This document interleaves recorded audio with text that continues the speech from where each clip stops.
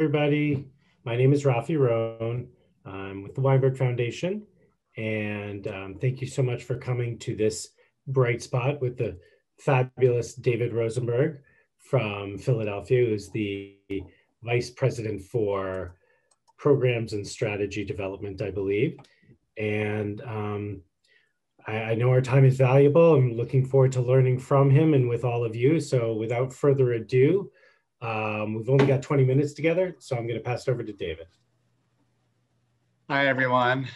First of all, I just wanted to say thank you for being on and joining us today. It's always good to see some familiar faces as well as a lot of new ones. Sorry, I just want to just get on to my PowerPoint.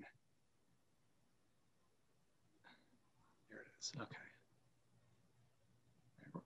Rafi, can you see this? Okay, excellent. So hi, I'm David Rosenberg, JFCS Senior Vice President for Programs and Strategy, and we're here with the session for people with lived experiences. And so just to provide a little overview about JFCS, and I'm sure this is similar with many of you, but we are a diverse agency that focuses on a wide range of services and needs population, and really are dedicated to helping people of all backgrounds cope with life challenges.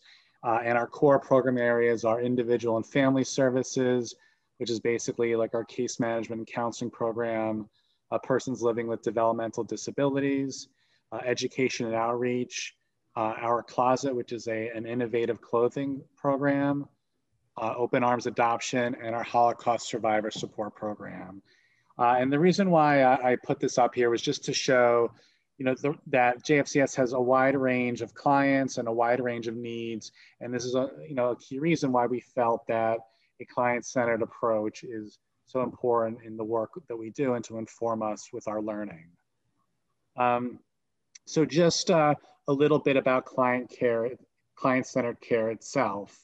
So we're committed to this approach, and it's really there to help us educate and inform our staff and leaders, to guide program development, but most importantly, it's really to help to strengthen the client care manager relationship.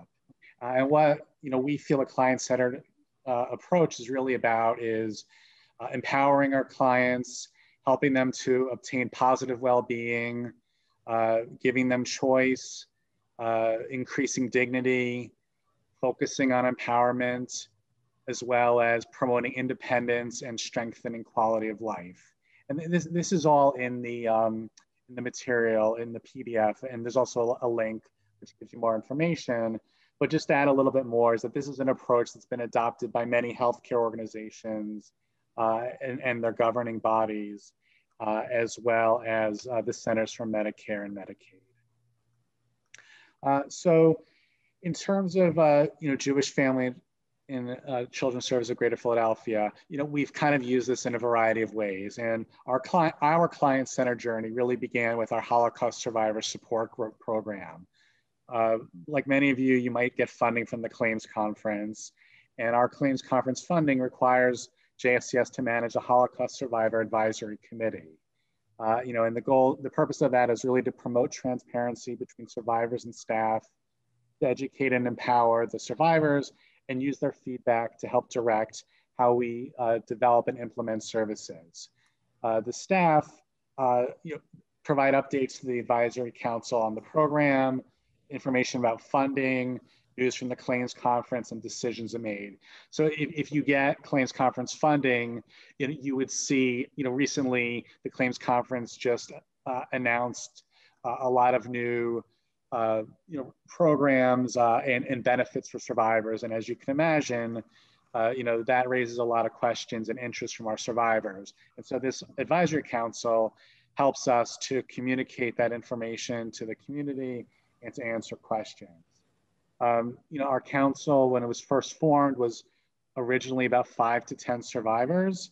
And now, unfortunately, the council's down to 3, due to the aging of our population, And the interesting thing is that currently all three members are from the former Soviet Union. And this really reflects the survivor demographics in Philadelphia, where over 2/3 of our survivor population we work with are from the former Soviet Union. And our FSU survivors are also much younger than our European survivors, who are very frail and having difficulty remaining independent at home. And then I wanted to add that about 4 years ago, we further enhanced our client-centered approach. So like many of you here, we receive a grant from JFNA's Center for Advancing Holocaust Survivor Care to provide trauma awareness training across the agency, as well as specialized training for the Holocaust Survivor Support Team. These sessions enabled JFCS to ensure services are provided in a person-centered, trauma-aware manner, and that the survivor experience can be considered throughout that program. Recently, during the pandemic, we also had to switch how we even interacted with our clients. While we've been successful in using Zoom with other populations, it's been challenging for seniors and survivors because many don't have laptops or smartphones or internet or even want to use it. And so in response, we decided to create a newsletter that includes information from staff, but more importantly, it also includes content from the survivors themselves. And you may think that a newsletter is very basic, very old school, but for the survivors, they've responded incredibly well to this, and they look forward to it every month, and they see it as an important connection for them to the agency, as well as for many of them the outside world, because many of them have really not left their homes over the past 6-7 months. And just want to check if there are any questions for a second. Rafi, do you see any? I tried to. I saw no questions yet. Okay, great. So over the past year, JFCS has focused on more pronounced ways also to incorporate the client experience into direct client care. So in recent months, we solicited key client feedback as we developed a new program to enhance care management for our programs that serve the broader community. Due to funding, most of our care management programs are for low-income households in the Jewish community. And the staff who oversee the non-Jewish programs, they're really not used to that enhanced care management service. And so to help get a sense of the needs and of that population, we met with clients from our parenting program, which provides parenting skills to vulnerable households. And these participants helped us to shape that program and to even to name the program. And they really felt valued and part of the experience, and it'll help us as we provide this service in the community to get buy-in for when we fully implement it and look for this care manager to go and help these clients access benefits and receive other important services. Also, this has been a key thing with our client-centered approach, has been a key with our voter registration efforts. So our Persons Living with Disabilities program, which is really focused on people with developmental and intellectual disabilities, those participants, they wanted to learn about the voting process. They wanted to feel empowered and confident to go out and vote. And so our staff worked with them to create and conduct presentations in the community about how people register to vote and apply for ballots. And they did all the homework. We just guided them, and then they created videos, and then they went and they did presentations all throughout the community. And it was really something special. And in the materials that we have, there's a link so you could see an example of one of our clients giving this educational session. And then also our Elect Teen Parenting program developed an effort to talk with members of their household and relatives about the importance of voting. So here we have a group of teens who they're pregnant or they're parenting, and they might have some home challenges. They might have some life skill challenges, issues with confidence, and this program has given them a new way to feel confident and to feel empowered and to really go out and teach people and teach their family about something important, in this case, voting. I want to spend the rest of my time focusing on the peer fellow model, which is in the center of the screen, which offers a client-centered approach on both the peer fellow itself and how we generated feedback from clients to develop the model. So JFCS is one of 3 members of our national agency to receive the Poverty Challenge Award, which provided 6 months of free consultation to develop an innovative idea. And why this is important in Philadelphia is because so Philadelphia has the highest percentage of residents below federal poverty line of the 10 largest cities, which is approximately 380,000 Philadelphians. And they have about an average income of $46,000 for non-poverty, people non-poverty, and the average income of a person living in poverty is about $19,700. And in Jewish Philadelphia, about over 29,000 Jewish households, or 15%, are at or below 200% of the poverty line. And so there's some real significant need. As you can imagine, so we conduct comprehensive assessment of our clients, and this slide shows some of the key barriers that they face. And I really want to focus on where it says lack of engagement. What we mean by that is that we found that once a client receives help, many don't remain in touch, and only to return when they're facing a new crisis, such as illness or eviction. And as a result, about 1 out of 5, or 20% of our clients, return to us seeking help.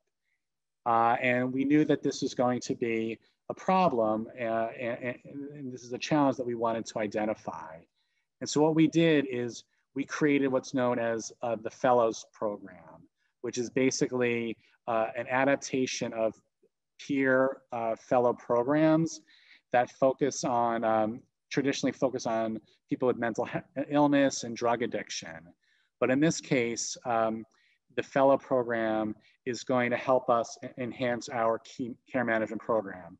So as you see on this chart here, usually our process is that a client will come in through our care navigation effort.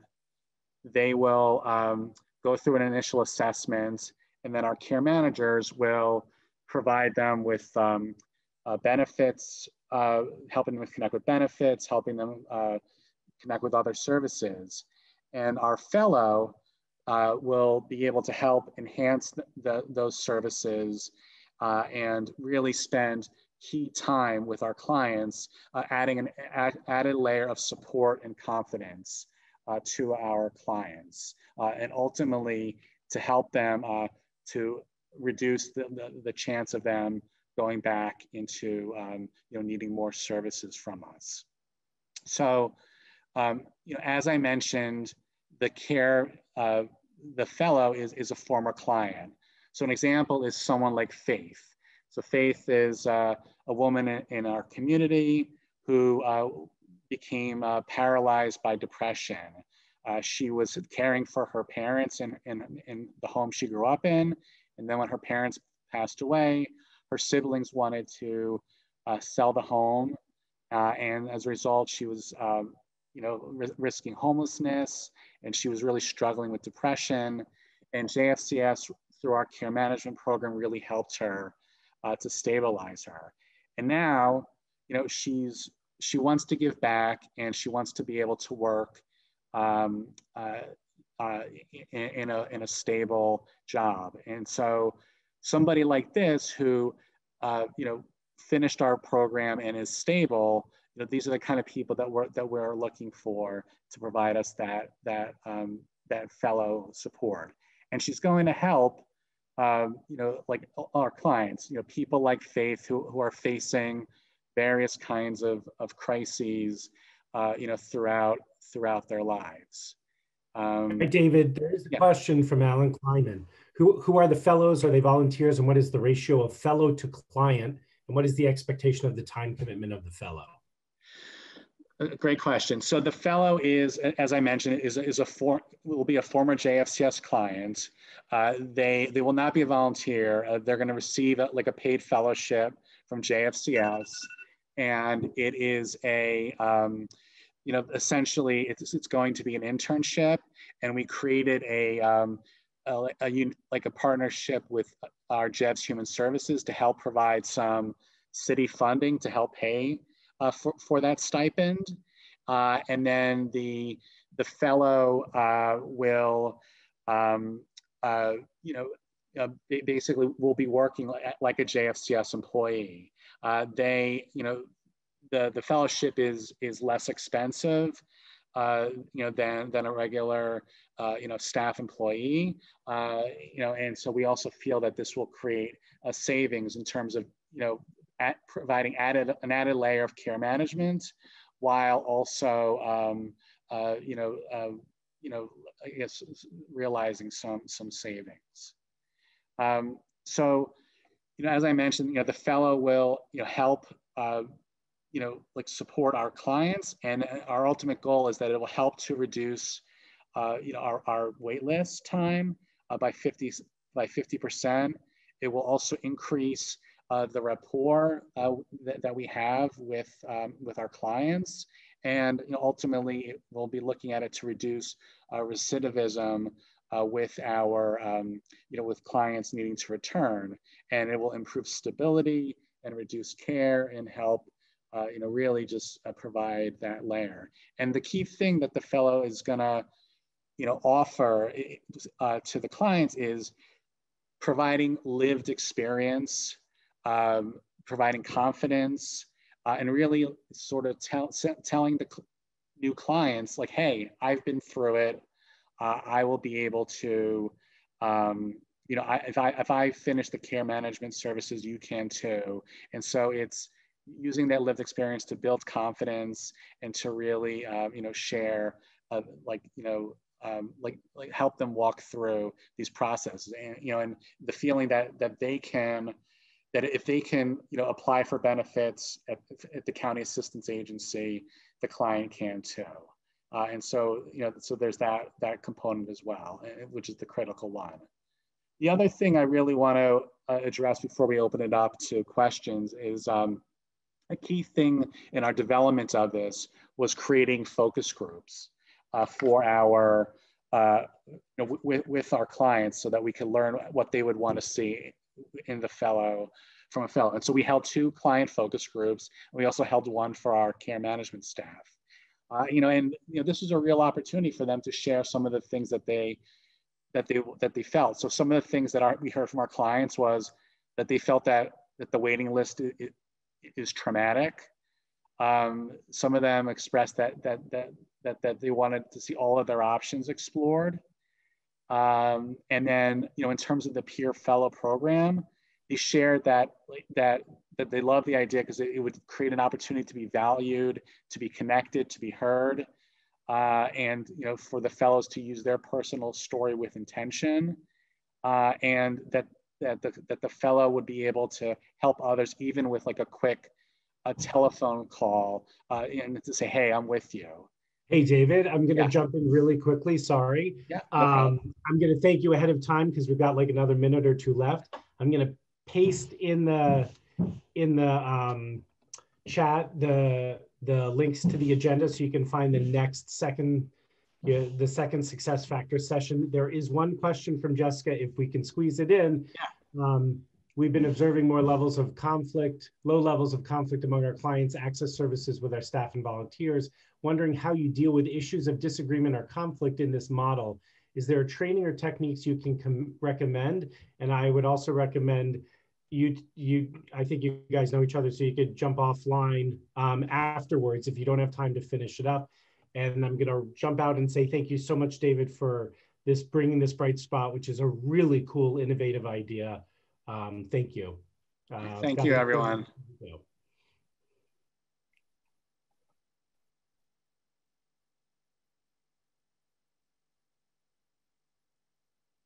You're muted, Rafi. What? Can you jump at that question in the last minute or so? I'm sorry. Oh, I'm sorry. I thought. Okay. Let me just read it again.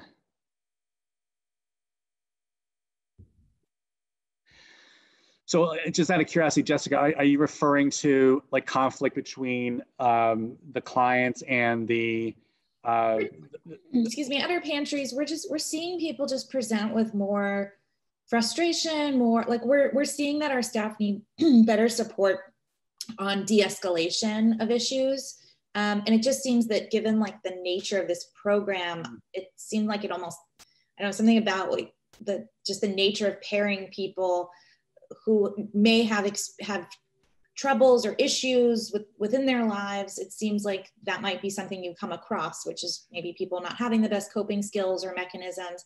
And as leader, like the people you're tapping to be leaders or mentors or staff, like how do we support folks who are coming in contact with people who maybe don't have great coping skills and also don't have the tools themselves to deal with that kind of frustration? Sure. So the fellow, like, so we're still seeking funding for our first fellow. So this is still a model that you know, that we're exploring. But what I would say is, you know, the plan is that they're going to go through intense training, you know, through like a peer fellow model, and you know, and I absolutely, you know, conflict resolution and de-escalation is a training that, you know, is part of that. You know, and you know, it's something that like we do for our care management staff. And so, you know, we would seek to have the fellows do it as well. And I think you're right on point that this is something that, you know, because, you know, they had that lived experience, that they would be able to share that as well, you know, with, you know, and to help them feel safe, a client to feel safe and to work it. But I think that, you know, going through that training is going to be, you know, a critical first step before, you know, they go into the pantry or another place to do that, so that they themselves don't feel overwhelmed and, you know, not wanting, you know, and having like a bad taste in their mouth, you know, from the experience. Yeah, just for anybody who could share, we've been kind of shopping a few different training models, but we're just seeing it as an increased, again, just, I don't know if it's changing seasons, you know, the political climate, the challenges people are facing. I think it's all of them. There are just a lot more short fuses, and we want to make sure, we want to respect that people are going through a really hard time, but also equip our staff and our volunteers with the skills to handle that appropriately.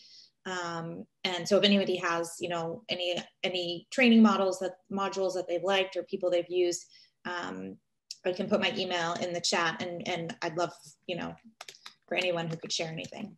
Yeah, I'll ask our staff like who they've used, you know, in that area, because it's an excellent point. I mean, like the interesting thing is for us in Philadelphia, you know, all of our services right now are virtual because of the pandemic, but I'll also talk with our staff who operate the pantries to see if that's something that they've encountered, because it's, yeah, I could see how people are feeling upset and angry in this current state of things. So thank you. Yeah, thanks. Great. Are there any other questions? You got like another 2 minutes before you have to jump to your next, to our 120-second bright spot. Okay. David, any closing thoughts?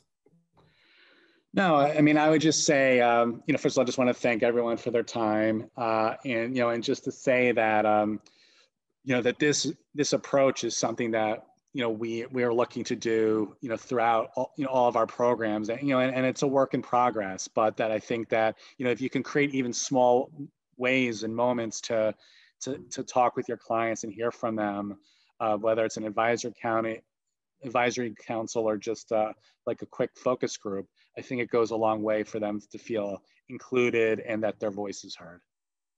That's fantastic, and it's really a great segue for saying and understanding. Look, like a lot of the answers are in the field, and you guys who are on direct services, it's not just in the field, but asking clients, what is it you need? Your lived experience should drive the response in many ways. So thank you again, David. Thank you so much, and thank you everybody for coming. This was really instructive for me. And